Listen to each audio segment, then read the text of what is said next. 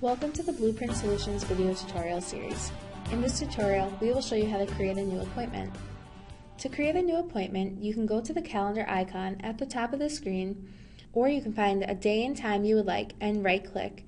Select the starting time interval you would like. This will bring you to the list of patients. Select the patient you would like to make the appointment for. If you are creating an appointment for a new patient not yet created in Blueprint, you can select the None option. You can also use the None option if you are creating an appointment that is not patient-specific, such as a meeting. Otherwise, you can use your keyboard to start typing the first few letters of the client's last name. Select the patient and click Next. This will open the Create Event dialog box. You can now specify what location the event is being scheduled for, what provider the patient is seeing. The description field will populate with the patient's name, then you can choose the event type. The note field will also populate with the patient's phone number. At this point, you can add any appointment-specific information.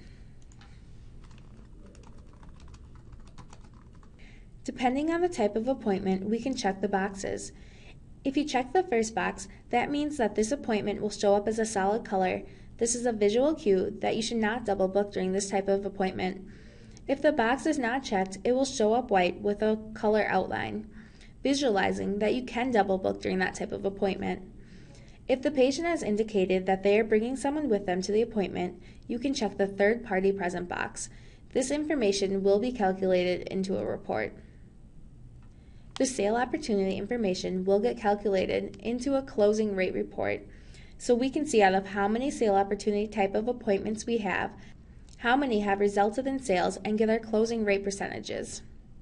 You can adjust the date calendar by using the scroll bars, or take your mouse and hover over the date bar and drag and drop it. You can also extend the duration of the appointment. You have the option to make this an all-day event or a repeating event.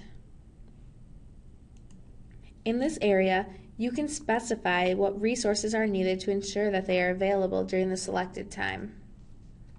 Setting the status to tentative can be helpful in the case that you want to be able to track what appointments have been confirmed.